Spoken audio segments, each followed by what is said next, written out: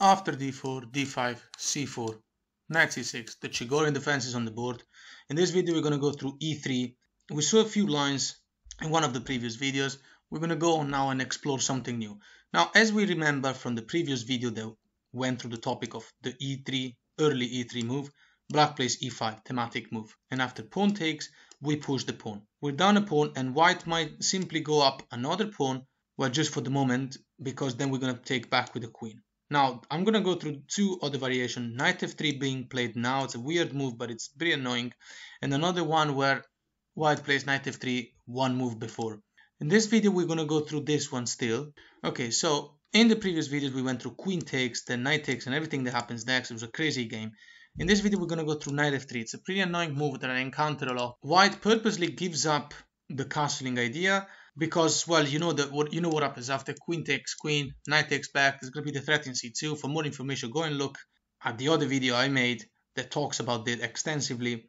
It's certainly much better for black. So after knight f3, white wants to keep the pawn advantage in exchange of the castling right. And anyway, queen takes, king takes, bishop f5. The white player might think of playing bishop f4 to defend this pawn, or simply keep the knight in f3 protecting the pawn. White might try to induce us to play a move like bishop to g4, pinning the knight so that we can take this, but then we'd be giving up the bishop pair for nothing, because yes, we might take this pawn and so on, but then white will be left to play an open endgame with the bishop pair, and that's no good. So let's not fall for that. Bishop f5 is the best move. Cuts off this very important diagonal where the white king might try to hide later on. So after developing move bishop to e3, comes with check. Three options we're going to look at: king e1, king c1, and knight d2. Well, king to c2 is not possible, so king e2 is just bad because you're blocking your own bishop. Black goes on with knight h6. In that case, let's just look at very briefly at this line. The idea now is simply to play knight h6 with an attack on this bishop, and then play knight c takes the pawn, bishop e6, and double pressure over the pawn in c4. That's the plan we're going for. If white plays h3, stopping that from happening, you play bishop e6, you're threatening to take this pawn. It would be a very strong move. And there's the thematic moves. If the king goes down for the bishop to protect this pawn, you have ideas of knight b4, threatening knight c2 check, winning the rook. And in this type of move, when it's blocked with the knight in a3, we can just play knight to d3, forcing a swap of bishop, winning the pawn in b2. And it's thematic. You're supposed to be very good at this if you're a Chigorin player. But let's look at the correct line. Knight b4, threatening knight c2, knight a3, stopping that. Also, this knight cannot be kicked out because a3 cannot push to attack the knight.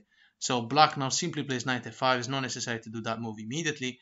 Knight f5, threatening to double up and isolate the pawn of our opponent. Bishop f4 means we can play knight d3 and force a swap of bishop, because we're threatening to win the bishop in f4 for free. So if white tries something like rook to d1, trying to calm down the initiative that we have, look how well placed our pieces are. Simply rook takes, king takes, and now we take the bishop. Pawn takes back. This pawn is doubled up and isolated. We simply develop the bishop to e7. We're going to play the endgame with a better pawn structure and the bishop pair. We're also attacking the pawn in a2 with the knight. So if white tries to play g4, considering that this bishop will have a much better place from the fianchetto rather than from any of these squares like e2 or d3. Let's conclude the line with rook to d8, showing how fluid the development is. King e2 simply goes to d3, attacking the pawn. You also have a threat of taking the knight, which is the defender of c4. Then you can play bishop c4, is completely winning. Position evaluated around -4 or something like that. If white develops and ignores the pawn, then just take this one, and we're going to have an attack on the knight, an attack here. Again, position evaluated around -5 at this point. So let's not hang around this line. Let's go to the more serious line. So in this position, we just castled longside and gave a check to the king. We don't notice how some moves are just impossible. So let's look at king e1 immediately.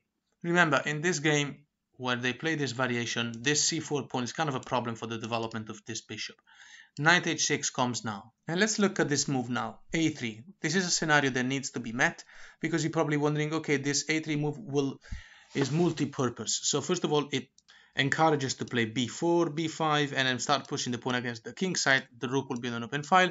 Also, most importantly, stops our knight from going to b4, where it's going to be very strong knight, and stops also potential checks of the bishop. So a3 is met with knight g4. So earlier we went through the idea of h3 stopping knight g4, but in this case white played a3. Okay, then we're going to play knight g4. The knight is just the strongest piece on the board. And now we're threatening to play knight e3. That could be an idea. If white retreats the bishop, tries to save it, either way it wouldn't have worked because you could play bishop c5 now. Then this is a threat that cannot be stopped. You're going to win a pawn no matter what. And by the way, in this position, white can't just play bishop f4 in order to play bishop g3 to put extra defense to the pawn in f2 and also to safeguard the bishop pair, because bishop c5 comes anyway. You're making that threat, and now bishop g3. It looks like white is holding both the bishop pair and the pawn in f2, but still, now you can just win this pawn. It's crucial pawn. You're threatening an entire disaster. Position evaluated around minus 450. You're threatening rook e8, discover checks, knight d3.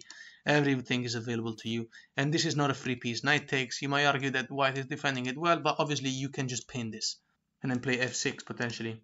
In this position, let's go through knight c3. White will have to give up this bishop. Black continues with g6. No need to take the bishop now because we would still be threatening bishop c5. Never play a move if you're not being provoked. If white plays h3, for example, then now black simply plays knight takes e5. The reason is simple. We don't have to go and smash the pawn structure of our opponents because we're simply winning here. Our development is so much better. If white tries to continue development and say bishop to e2, this loses to knight to d3. You're going to be taking the pawn in d2, and then with an attack on the pawn in c4. You're going to be taking the pawn in b2. This bishop is about to become a monster. If bishop takes knight, instead you're playing with the bishop pair, bishop d3 with an attack on this pawn. Bishop g7 is coming. Again, it's winning for black.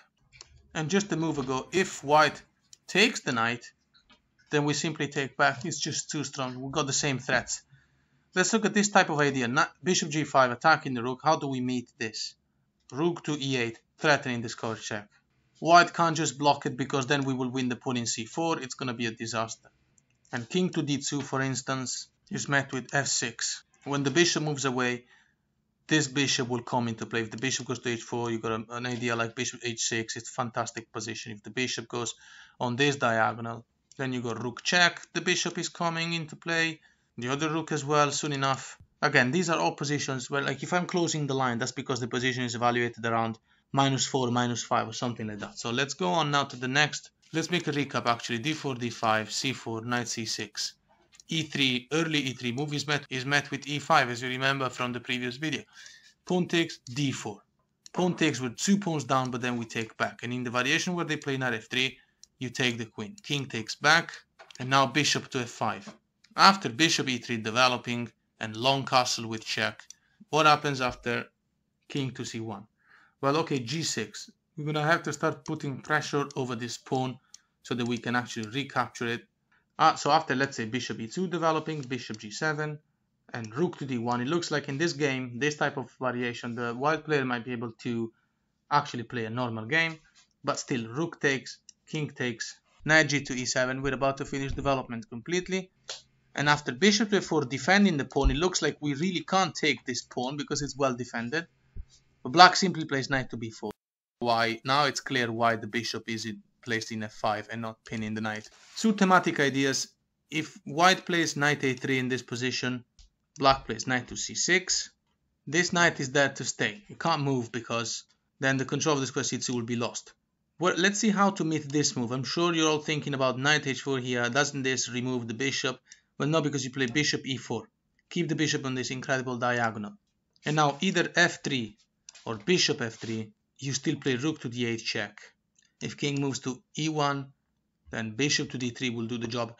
Bishop can't take because knight d3 will recapture the piece and win the bishop. We're also threatening to finally take the pawn in e5. And it all goes down to win a crucial pawn. So let's see what happens d1. Trying to trade everything and even go to a winning endgame for white, but that's not going to happen. Knight e5 recaptures the pawn that we've lost with an incredible position. If bishop takes, then we take back. And after bishop takes, knight takes, king e2. And after moving the knight to f4 check, the king will have to stick around the rook. But even after a swap, then bishop to b2, you're going to a winning endgame. Open endgame with the bishop against the knight and an extra pawn. And white will have 2 isolated pawns. Position evaluated around -5. Oh, and in this position, if instead of f3, white plays bishop f3, giving an extra space for the king, it doesn't make much difference. Rook d8 anyway. Let's look at this type of idea. Bishop to d2, blocking like that. is simply met with bishop to h6. It's game over. Let's do another recap so that it becomes easier to understand. e3, e5. Take, and you push the pawn, just ignore it. Take, you 2 pawns down, but then you take back. Knight f3 now, okay. Queen takes, king takes, bishop f5. And after bishop e3, castle with check, and we're going through the line king to c1. Okay, this is met with g6. We're going to be putting pressure on e5. Bishop e2 development, bishop g7. Rook d1, we take. And now knight g to e7, and we're about to finish development. And after bishop to f4, defending this pawn, see if white can take the pawn advantage. We play knight to b4. Earlier we went through knight a3. What happens after knight to c3? More normal move, maybe with the idea of being able to play rook c1, a3 attacking the knight, kicking that away, play b4, and play a normal game. We still give a check. And after, of course, king c1, king e1 is not possible because knight c2 wins. So king c1. And now we move the other knight to c6. Now, a3, I'm not going to go through a3 now, but I'll tell you if a3 comes, you can still play knight d3. So let's go through this move because I want to show also this type of idea. h3 with the idea of g4, trapping the bishop or forcing it at least to go backwards, removing it from this incredible diagonal. Either way, even if you get provoked with a3, either way you can play knight to d3 is the best move now. You're forking these two. And so the bishop is forced to take you. Rook takes back. We're putting pressure on this knight. The rook is defended, and a move like b3 is not possible. The fact that b3 is not possible means we're going to be putting pressure on c4. So for example, knight h4 attacking the bishop, you play bishop e6. You're attacking this pawn. You're also threatening h6, g5. And white cannot really play king to c2, attacking the rook because knight to b4 saves the rook and checks the king. So it's a bit of a joke. The last line we're going to look at is after the long castle and the check on the king. We looked at what happens when the king moves. If knight to d2, going on with development, we go on with development knight to g7, the idea of going to g6. So let's say a3 now with the idea of b2, b5, and the rook being able to maybe do something in this game because it never does anything. Knight to g6, and now we have double attack on this pawn, and also we're stopping the white bishop from going able to f4. So that means we're going to take that pawn for free. White's best move would be pawn to e6, smashing our pawn structures because now taking back with the bishop is not as good. We're not really putting pressure on this pawn, and we might allow our opponent to play knight g5. Knight g5 will come with a threat on the bishop. You can't move the bishop away because knight f7 will win material for white. So you have to take with this pawn and keep the bishop pair on the board. So after the best move by white, which is h4, the idea of removing the knight from this very useful square, h5, just stop that from happening. And after knight to g5, threatening knight f7, this is white playing the absolute best moves, computer moves. Black plays rook to d7, stopping that from happening. So after b4, how do you respond to this type of idea? It's very normal to feel under pressure when somebody starts pushing pawns. It's going to be against your king, but it's nothing to worry now. Black plays bishop e7, developing the idea of connecting the rooks. And after rook to c1, black plays knight to e5, knight c to e5. That's why you just don't have to worry about, like, for example, b5 or any pawn storm, because we always have this available d3 square, right? Look, when you're done watching all of my Chigorin videos, you're gonna know all the themes all the time. It's gonna be so easy. So after bishop e2, now developing, because there's nowhere else to put the bishop, black plays rook h to d8, finishing development. And how can this be met? Well, if white plays, let's say, any move, I'll show you what incredible tactic is there. So if white plays c5, for example, b5 and then c6, whatever, just going against our king, trying to dismantle the pawn structure. Black plays knight to h4. Boom. It's an incredible move. If white now, well, recaptures the knight, then you can play rook takes knight, another sacrifice. Boom. Again, after this check, bishop moves. Then now the bishop is pinned in d2, so you can take this one with an attack on the bishop, double attack, and also an attack on the rook. So in this position, the white player will have to be careful to that. How does he stop it? Maybe g3 or maybe knight to f3. Let's look at g3. Well, knight to g4 will be enough, because basically we're going to remove the bishop from that square e3, which is defending the knight, which is pinned, and then we're going to win a lot of material. Instead, if white plays knight to f3, take the knight, knight f3, check, and now obviously this knight cannot take back. We have double attack on the pawn in h4, so after the bishop takes back, then again knight to h4. And you know what you're doing now. Because if you get to take this bishop, for example, pawn takes back, the knight is pinned, you can sacrifice the rook, bishop takes back, and then bishop g5 pins all of that, and you're gonna be winning material. Gonna go to the endgame with 2 bishops for a rook, which is winning. 2 bishops win against everything. Rook c2 to protect the d2 square is not possible because you can take and then play rook d2 with the check defended by the bishop in g5 and then keep cleaning the board, and it's an easy win.